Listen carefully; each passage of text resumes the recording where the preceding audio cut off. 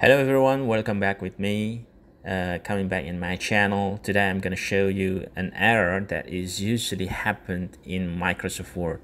One of the error that is generally encountered by us in Microsoft Word that we sometimes we figure out that our figure caption is error or written 0. It's supposed to be follow the chapter number, so it's supposed to be 1.1, figure 1.1, figure 1.2, etc. Even though if we renew our captions, just like for example we right click the figure, and then in the caption window it is written clearly, obviously right here, figure 1.3. It will be written right there after we click OK. Let's try it. But still we figure out that the Microsoft Word still write it figure 0.3.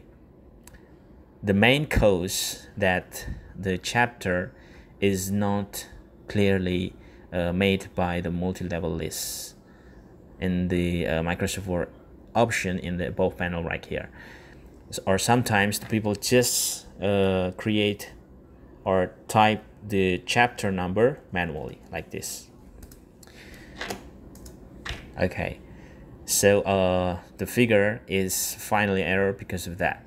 So how to fix it? First, we must create the chaptering number and also the subsection number.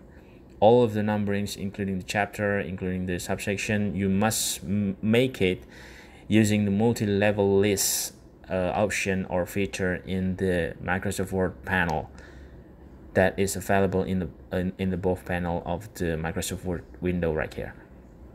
This is the only way to fix it. After you've done clearly fix it, creating the multi-level list for the entire chaptering number and also for the subsection or subchapters.